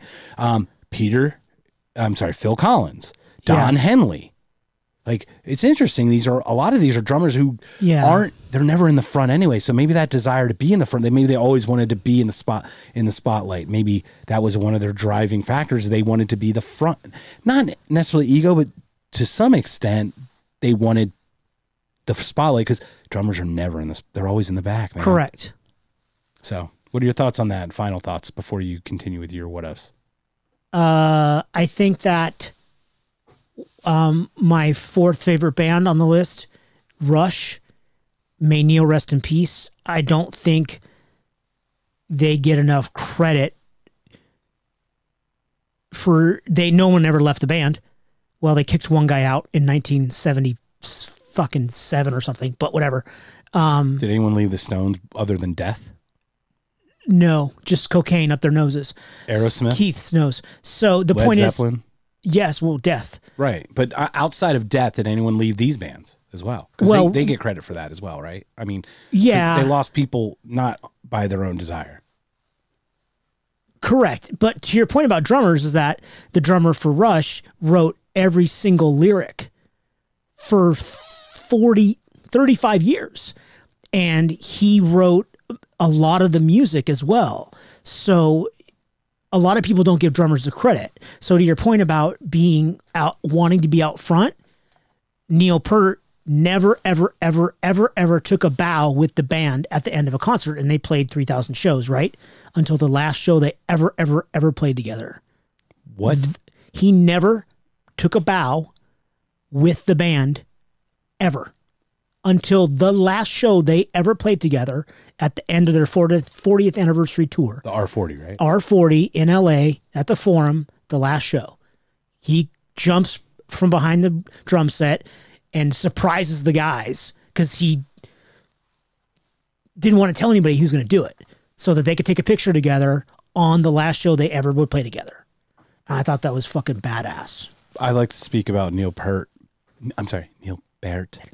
and just his general amazingness. What day did you hear? Remember the day of the week that you heard Neil Peart died? Thursday. It was a Thursday. What day did he actually Monday. die? I think it was Monday or Tuesday. Monday. Because it was 3 days. I heard Tuesday. Okay. But regardless, we did not hear about Rush's drummer's death in this world of craziness, of social media and just how instantly information gets spread. Yeah. Till 2 days later, which to me speaks to his privacy and how amazing. Oh yeah, he was always how humble like that. or private he was. He was incredibly private, and he wrote 8 books. I've read them all, and he's he's a very good author. I would encourage Ghostwriter is an incredible book about pain. His wife died and his daughter died in the same 10-month period, and he wrote about that, and you could feel the suffering coming off the pages, and you're like, oh my God, this poor fucking dude. He's the best drummer in the world, and he's a millionaire, and he has nothing, right? He's a fucking shell. It's just gut-wrenching. So it makes the timing of my joke, it makes a shitty movie that much worse, doesn't it? Oh, it's a fucking terrible movie. Yeah. But it's about rebirth too, like right. You know, what happened? Tell me about the book. I think we talked about it though. Did we did. I don't want to regurgitate it. Basically, he went on like a whole motorcycle ride. He went on a 2-year, like 55,000 mile motorcycle journey. But awesome. the point, I don't know how to point to this. God damn it! You did. Fuck. He was humble, and he was a drummer in the back. Yes, thank you. Drummers in the background who the point contributed a lot, yet got very little notoriety. But he was a very private person. My point is that I'm a big fan, a huge Rush fan. Seen him live a bunch of times, etc. And I follow them on social media. He fought brain cancer for 3.5 years. That was not public information. I didn't even Just like his death. just like his. That's exactly my point. Is that any of these people that we're talking about today can be that private, right? Like they didn't even the well, it's basically there's a company that runs the band, right? The public relations, no pun intended. Edward Bernays, you son of a bitch. So it just shows that this person is so incredibly private. They didn't even announce that he was sick, dude, for 3.5 years. That's crazy talk. Yeah, it's crazy. Before we continue with your what ifs, Yeah. hello to the world. Do you have any bands that you'd like to contribute? Come on and leave us some messages. Yeah, for reals. And while you're at it, try to follow us Please. and Comment, rate, download, review, and also all those things. Podbean and the Spotify and the iTunes. Buy us a coffee Yeah, on the Ko-Fi. Ko-Fi. Ko-Fi.com. Ko-fi.com spells coffee. I don't know if you do that or allegedly. No, it does. It's not coffee. allegedly. It does. It's not Ko-Fi like SoFi. It's coffee. Coffee. Coffee. K-O-F-I. Ko-fi.com. Yeah, I gotta get that hyphen in there. Yeah. But buy Christopher a coffee. We love flat whites. We just mentioned flat whites with Love an extra flat shot. whites. Venti. Well, of course, we need a 20 venti. ounces. Yeah, we need a 20 ouncer, and we need a little frap action or something. All so that please, shit. please. But we're actually more interested in hearing what your thoughts are because I know I didn't put everybody, but there were some that Chris mentioned that I was like, huh? Oh my god, that's awesome. I'm sure there were some I mentioned. You're like, oh yeah, okay, cool, or at least like little things. So we'd love to hear from you. Now let's do our what if, sir. It's your turn over there. Culture Club. What if Boy George left Culture Club in the mid 80s at their height? After Karma Chameleon. He did do a solo career. He did, but he didn't. I think they just broke up. I think they well, just right. I mean, dissolved, they fizzled or out. disbanded, whatever you want to call it. they were kind of a little bit of a flash in the pan. Yeah, it was perfect music for the times that for the time they played. It was about a 3 to 5 year window of time. Yeah. Thompson Twins, Yes. Culture Club, Yeah, absolutely. That British feel. Yeah. Uh-huh. Spandau So what Ballet, happened if- what would Spandau happen if- Ballet, take on Aha, Kajagoogoo, Oh, I love Flock the of Seagulls. Kajagoogoos. Very, very one-hit wondery era. Because the style of music had almost like just an expiration date on it. Well, yeah, it was very Synthy specific. and Yeah. it was But go ahead, please. But I just found it interesting that if Boy George left at their height, because they had #1 hits, they had 3 or 4 #1 hits. You know, in the UK and the US, they were huge on MTV. And what would have happened if he's like, "Fuck you guys, I'm out of here," right when they were at their prime? Boy George was a colorful character in a colorful world as MTV was growing. Yeah. If that made sense. Like Yeah, Boy George was like a personality. He had the cool dreads in his hair and Right. the color. The makeup. the look. I believe he eventually came out as either bi or Gay, or right? gay Yeah, I think so. or homosexual. Yeah. Whatever it was. Didn't matter. Yeah. What was though, he was magnanimous when he was on, everyone had eyes on. What's Boy George wearing today or whatever? Like what's his hair Yeah, color? Or, right. Like, you watch Time, Give Me Time. Do you really want to hurt me?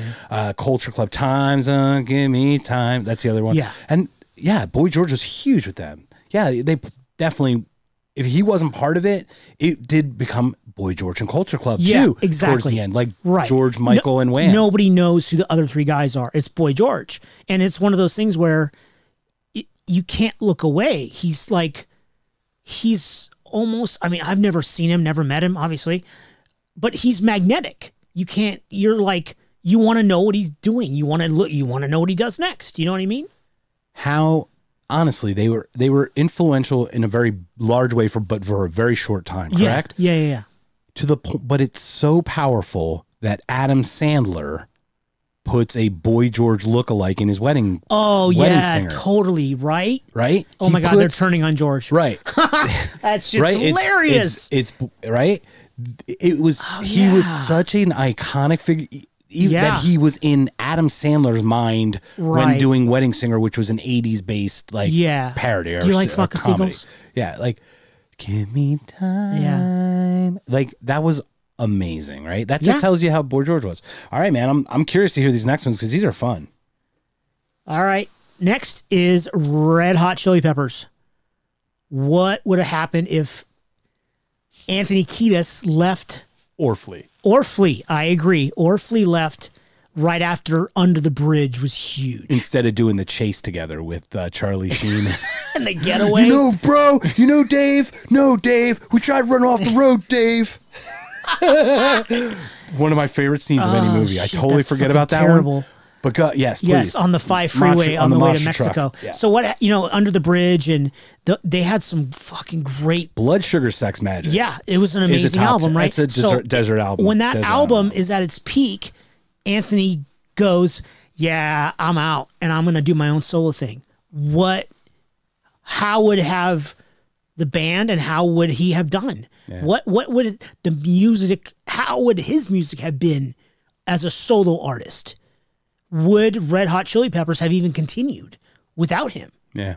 or with Flea? I know And Flea was a personality. That dude. absolutely. I could not agree more, dude. And it's Flea when you hear it. Like, Yes. It's one of those things where, like, just like Yes. when Primus played "Don't," but The bass, like the bass.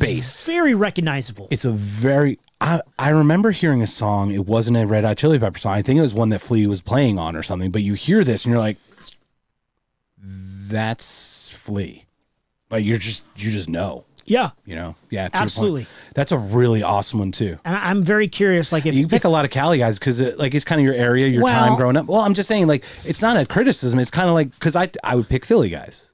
Like, yeah. What if the Roots didn't break up? They wouldn't be on Jimmy Fallon right now. Oh wow, that's no shit. But I think that what would Anthony's solo career have been like? Very subpar. Very like. I felt like Dave when Dave Navarro left, for example.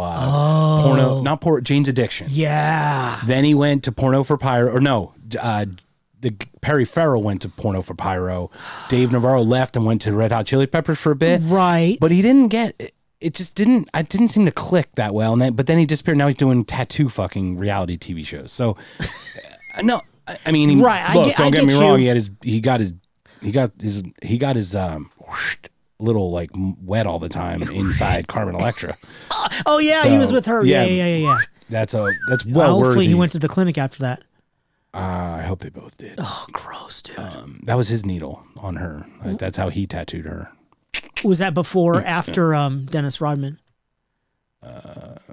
Same time, maybe. MFM was it an MFM trip Minaj? Move along. Yeah, but anyway, Red Hot Chili Peppers. no. Dave Navarro left, right? Same kind Yeah. of thing. Like, and Perry Farrell, like, but they kind of, I don't know if they broke up or whatever, and they did different stuff that just never had the same that Yeah, Jane's Addiction They had. couldn't. Would you say they just could not recapture the magic? Yeah, and like Kiedis and Flea together had a magic. I agree. Like, and a Well, thing between, and the drummer Chad.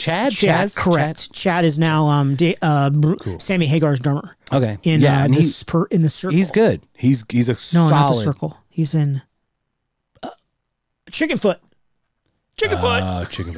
Oh, you're thinking Perfect Circle with No, Pulsifer. the circle Okay, is Sammy right. Hagar's band with Bonham as the drummer. Yes, Michael Anthony. Right. And I cannot remember the guitar player's name. right. But we could all we super. Okay, jot this down. Okay. Super bands, Velvet Revolver, Audio Slave. Like we have to talk. We have to do a podcast on those super bands. Okay. Ones that were put together. Right. Okay. Does that make sense? Yeah. Hey, do you have like one or two? 17. I have 19. So Okay. okay. So we're Red Hot Chili Peppers. Red Hot Chili Peppers is a really awesome one. Okay. And the chicken foot thing is a great point, like about getting these guys assembled too. Yeah. Chad was good, and then Dave Navarro came on as the other guitarist. But that's the guy I didn't know. Right. I know it was Bono, but you had Bono and Edge and the other guys. Right. You still at least knew Yes. Edge's name. If or the something. other guys had a cool name like Edge, Pepsi Razor. or something, yeah, right, then you would remember them. But if their name is Frank Johnson, then you're like, I don't know. I know Bono and Edge, but I don't know Frank Johnson. Shit. So that's what the weird part is. That's how it works, man. What's your next one? All right, I got 2 left. Beautiful. They're both huge. Huge. I will go with U2. What if I didn't even know you were going to talk about you two next, bro. Did you see? Did I precog ourselves again? Dude, I feel like you should It's hug like- me. You precog me so hard. It's like we're the same person It's sometimes. disgusting. Sorry that there's 2 of us out there. Barphosaurus Rex. So if Bono left U2 right after the Joshua Tree album, Then they would have made shitty albums like Achtung Baby and fucking Zooropa. So Zooropa.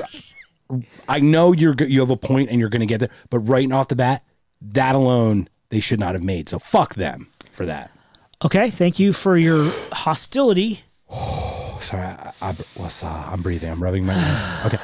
If he hadn't left at Joshua Tree, which was the greatest album peak of them, that was their peak. Yeah. So how would his solo career be different? Would it be more rock? Would it be heavier? Would it be more ballads? Would it be more folk centric? You know, I don't know. Would U2 cease to exist altogether? Would those guys try to find a new lead singer? Would they all find different projects? I wouldn't. I think the band would disappear, and I think Bono would have a band called Bono, and he'd get a bunch of idiots, and they'd make shitty music. Because I think U2 is Bono and the Edge are kind of lightning in a bottle. It's special. Yeah. It is special. Yeah. I mean, some of these duos are special. I mean, like, going back a couple to Van Halen, Yeah. we didn't talk about Michael Anthony Smith. Like, him getting booted, Michael Anthony getting booted Yes. for No Eddie's reason. son. Well, we don't know, but Well, his Eddie Van Halen's son, Alex is the drummer, and Eddie Van Halen's son becomes the new bass player, correct? yes. I'm just saying, that's what happened. Correct. I'm not going to read into it because I don't know what happened. However, Right. Nobody knows because what Michael happened. Anthony plays bass with Cabo too, right? With Sammy, right? In both Sammy's bands. Okay, and I actually love Michael Anthony. Yeah, he's a great bass player and a great backup singer. Love it, and the keys in Jump. No, that's Eddie. Is it Eddie? Yes, I thought it I is. watched. No. Eddie plays piano. I could have sworn that I watched Michael Anthony doing that at the Foreign Lawful Cardinal Knowledge Tour. I swear. Eddie plays piano. I sit corrected, bro. That's right, bro. Regardless, But regardless. To Michael Anthony, the former bass player of Van Halen for many years, issued a statement that says, "I don't know why I was kicked out of Van Halen. I have no idea. I was never told. I was." He doesn't know still to this day. Or that's his claim. Well, that's what he said. Right, that's his claim. Right. Well, we don't. Once Well, again, same with Sammy. I believe his claim. Yes. No, I believe him. That's not a thing. But it's still, once again, I don't know. We're not have flies no on the wall. idea. Right. He says that, but that could be to save embarrassment too. If he That's a good point. was a douchebag. I mean, I do believe him. And I believe him too. That's not. And Yeah, but I see what you're saying. I'm not saying he's shady. But once again, you and I have always said we need to vet the things that we're told. This guy told us something. That'd be something worth vetting. I'm not saying we're going to go investigate that, but it is what it is. I believe that he wasn't told either. And it's just really kind of coincidental, not critical at all that Wolfgang, EVH's son, is now the bass player. Right? Yeah, I get it. I'm not criticizing him for that. I don't criticize anyone, but that did seem pretty odd because Alex is a drummer. Now 3/4 of the band. Now basically the band is Van Halen. But maybe that was the whole goal all along. Wouldn't that be awesome that Eddie got to play with his son? Well, was Van Halen. Right. Yeah. But can they still be Van Halen without him? Without Eddie? No. Why? Because Alex is in it. Wolfgang's in it. I'm just asking. I'm not. Because Eddie is the greatest guitar player to ever live. Okay. So, no. Can't you get the second greatest in like Brian May? Because I just precogged you, I think. You did, but Brian May is not even in the top 10. He's in the No, it's fucking. He's top it's 15. Hendrix and Van Halen are top 2. Hendrix? Jimi Hendrix. Hendrix was so abstract, though. I don't know if he could do a band thing. What in a he band. did Yes. changed music and guitar playing. It probably had. Correct. The acid had a lot to do with it. Well, that's Perhaps. another. So, point, yes. or the, what do you call them? LSD, The phycochromatics. What is it called? psilocybin, Psilocybins. the psilocybins. psychotropic medications. The fucking shrooms, bro. So, yeah, Hendrix and Van Halen are the top 2 guitar players ever. So, But was Hendrix the best band? See, that's the thing, though. But greatest guitar player. And what about Ray Vaughan? Stevie Ray Vaughan. he's number 3. Okay, but Jimmy, yes, so identical. That's not what we're talking about on this know. podcast. But as a band, you know. If we could get Jimi Hendrix to come down from heaven and join Van Halen, yes. Okay, what is Stevie Ray Vaughan? What if we could exhume Stevie Ray and bring him in? Is it because he's 3, he's no good? I would allow it. Okay. Also, Up to how far? Dimebag Daryl from Pantera. I'm saying how far we just took a tangent, but how far would you take this rabbit hole on the guitarist? I take Chuck Berry. I know it sounds weird, but for real. But like he started it all. Yeah, Chuck Berry. Yeah. Chuck Berry did with the guitar. Well, what no, absolutely no one did. Chuck Berry stole it from Michael J. Fox. Oh, that's right. From With Marty the kicking? McFly. The kicking thing? That's right. It's your cousin. Marty, we gotta go back. Listen to this. Future. That's right. Awesome. Awesome little tangent. Yeah. We're reeling it back in. All right. You two. We're Dive. reeling it in, bro. Reeling it in. Dive. So after you two would... You're talking. Shut the fuck up. Would Bono's music suck? Check mark. Yes. Anything else? No. Okay. Do you have anything else, or do you want me to go to my last one? Keep going. Last one, bro. Queen. If Freddie Mercury listened to the record companies and left the band and went solo, what would have happened? How would his music as a solo artist been different?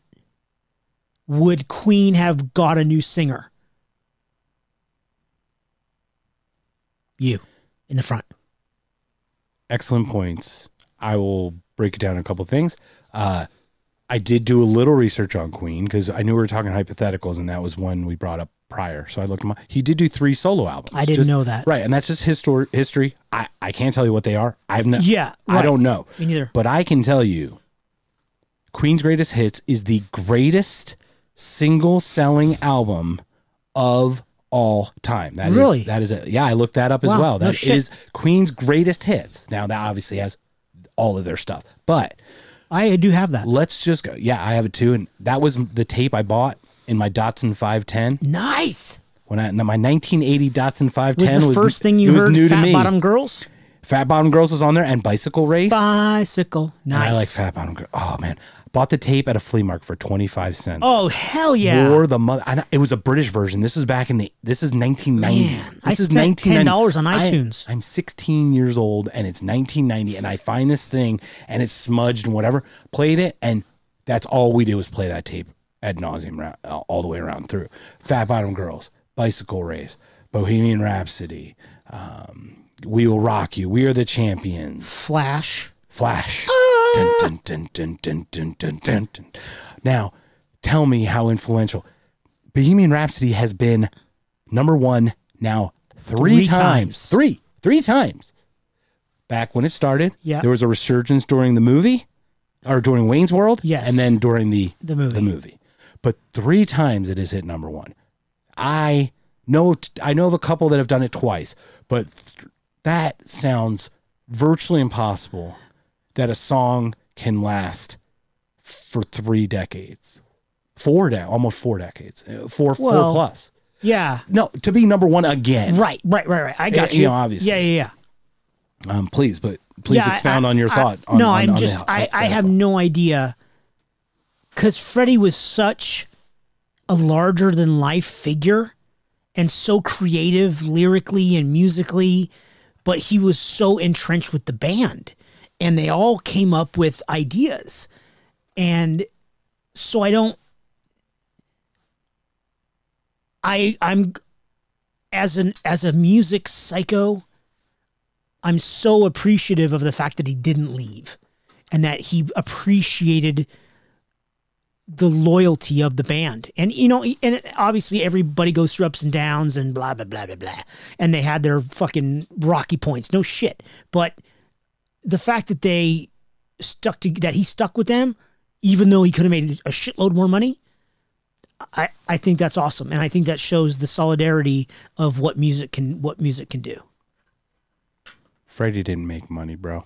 Freddie made music. The music made money. But he didn't, that wasn't his goal. His goal was to perform. Oh yeah, And you're right, because when you go back, there are stories about Queen, about the ding, ding, ding, ding, ding, yeah, ding. absolutely. The guy had it. Yes. And they went to lunch. It was either that one or another one. Do do do do. Another One Bites the Dust. It was one of those bass lines. The Under Pressure, I think it was Under Pressure, or it might have been Another One Bites the Dust. No, it's Bites the Dust. Okay, it is. So they were trying to figure out the song. Yeah. Right? And, and the guy's like, doom, doom, doom. Doom, doom, doom, doom. I'm like, Yeah. holy fuck, yeah. And they're like, we're hungry, let's go eat. They lost it. They lost the beat. And the guy and one of the drum, I think the bass player, right? And then Yeah. the drummer kind of like, no, it was like this. And they worked it back and got that tagline. Another One Bites the Dust is nothing without that. Yeah. It has And that has nothing to do with Freddie, right? Yeah. It was the band. Yeah. They were magic. They truly were magic. Yeah, it's absolutely. a kind of magic. I mean, you look at That's how a fucking good song, too. influential they are. Who Wants to Live Forever? Right. Well, that's I Want to Break Free. Yeah, but that's from Highlander, right? And it's funny, like, that's so apropos to his life. exactly. That's why it's such a great song. Who Wants to Live Forever, and then he's gone so early and for so long now, right? But it's also there's so many songs and so many words that you look at his life, and it's just you're like, he touched so many people, man. I'm already welling you. You better son of a stop that fucking shit, bitch. fucker. I will sing some Slayer shits, bro. There's no time for us. There's no place for us. It's There's no crying in the podcast. and then towards at the end when he had this one song he had to do. Brian May wrote it, and Brian, I mean, he looked like death. He looked bad, right? He yeah. looked bad. He was right at the end, and Brian's like, I don't know if you have the strength to sing this, and he looks at him and he goes, I got it, darling. Like, it's Freddie, right? Yeah, Like, right. And the truth is, he leaves. Honestly, he would have been different. It wouldn't have been the same way, I but I think agree. he would have been big in whatever thing he approached. I just don't think it would have been that. It might have been more opera or maybe Broadway. Yeah. He was such a power because he came from classical music and he came Right. from opera and stuff. And you hear so much of the opera in his His delivery. Bohemian Rhapsody. Yeah. is just It's operatic. Yeah, Yeah. it's just so beautiful. Yeah, it really is. And it was too early. I could not agree more, dude. And I feel lucky that I. It sounds really dumb, but I feel lucky that I got to hear those songs so many times, and I get to hear them tonight and tomorrow, and then, you know what I mean. That's what's fucking amazing about music. Over and over again. I hear a song for the 900th time, and I still get chills sometimes. Still moves That's me. fucking rad. Yeah. That's what I love about When it. I need to clean the house, I put on fucking 9 Inch Nails and I fucking go Yeah. to it because it just it drives me, right? It drives you. And Queen, arguably, I've been to a lot of concerts. I was not at Live Aid. I was not, or Farm. It was Live Aid. right? Live Aid, yeah. I've been to a lot. I've been blessed to be at so many concerts. I was not that, but that was the best set of any musician. And everyone arguably claims that Queen, that 6-song set that was like 30 minutes long, Yeah. was the greatest single chunk of a concert of all time. Well, it sure looks like And it. when you watch it, Yeah. they fucking came in on fire, and they came back even more on fire. It was Right. like, if that was even possible, it was amazing. It was amazing because I've seen on recordings, but I would watch that time and time again. On, Yeah. however I could. I agree. Yeah, and awesome. But all great bandmates. They made it happen. They were a family. They were real and family, but chosen, right? So they, you had your quarrels, whatever. But when they brought in David Bowie, how the heads clashed, like Mercury and Bowie clashed because they're both so type A. Yeah. They both wanted something out of Under Pressure. Oh, yeah. The song they were creating Yeah. together. And it's magic. It's fucking unbelievable what they were able to do. Yeah. Anything else on that, or anything else you have? I have nothing else. Bro. Tango nada. Tango nada. Well, that's been it. So basically, What? this has been. You've got nothing else? Well, I don't even know who you are. What? I'm sorry. Are you what? I don't know, man. I don't even know who you are anymore. We can do more. I mean, we could totally opine. Once again, any that you guys know or thought of did Mama Cass or did Mama Cass leave Mom and the Papas? I Or have was no she part idea. of it, or give us other Did bands, Mama other people. leave the Papas, or did Papas leave the Mamas? Mamas and the Papa. George Papadopoulos. I got nothing. It's all Greek to me, sir. Thank you, Willie. Was it Willie or the other guy or whatever? Anyway. Yes. So this has been, once again, would you like to recap what Free this? Willy. This is from the home office in Columbus, Georgia. GB2, thank you, sir. Thank you. Thank you very much. Appreciative. We are grateful. This is the great frontmen and singers and artists and musicians that have left bands and the differences in their solo careers, as well as what would happen if with solo artists and careers, etc. Yeah. On the Beer Googles. I feel like, to recap that, Yes, sir. I think Freddie and Queen would have been the only ones who would have been okay. I think Queen would have hurt more just because Freddie's voice was so distinctive. But I think musically they were just really good. The four of them were really good. I think Brian May could have joined another band and been fine. Oh, yeah. Same with the other two guys. Roger and the other guy. Yeah, the same with Supreme #4, the bass player, and the guy from the Eurythmics, the drummer. And Primus. And yeah, those guys could have joined other bands and been fine, I think, because they were obviously incredibly talented, both like creatively as well as players, and they brought a lot to the table. Yeah, I think that's awesome, man. Thank you again, GB2. Yes, this was a fun one because we got to kind of think and talk about. Well, we love music, so share what you want with us, guys. Once again, we are on Ko-fi, ko-fi. Yeah, .com. Buy Mr. Woodsy an owl. Buy Mr. Woodsy a coffee owl. Buy him an owl and a coffee mug. Yeah. And I don't know if there's a coffee mug. Coffee and an owl mug. An owl mug, an owl and a coffee mug. Yeah. I'll mention on the next one. Again, everyone, thank you for listening. Thank you so much. The camera's on me, dipshit. Yeah, but I'm still doing this if I can. Mira. Over there. Look at. Hi. Yeah, I know. Rate, download, subscribe, comment. Thank you so much for listening. Review. Also. And give us feedback on this. Tell us some bands that you thought were right. Look, there are myriad obscure bands of whom I know nothing, or I might have heard something and thought they were on their own, or thought they always were solo artists or whatever. And you're like, oh, they used to be part of blah, blah, blah. What if the main Butthole left the Butthole Surfers? Yes. Right? Yes. But what about Buster Poindexter was part of Guys and Dolls or New York Dolls? I think the New York Dolls. Okay. Yeah. Whatever it was. New York Dolls. Oh, shit. We did forget Billy Idol left Generation X. See? There's one. Boom. Yeah. You're welcome. We just reeled that one back in. Rate, review, subscribe. Thanks so much for coming. It's been a great day. Be excellent to each other. Party on, dudes.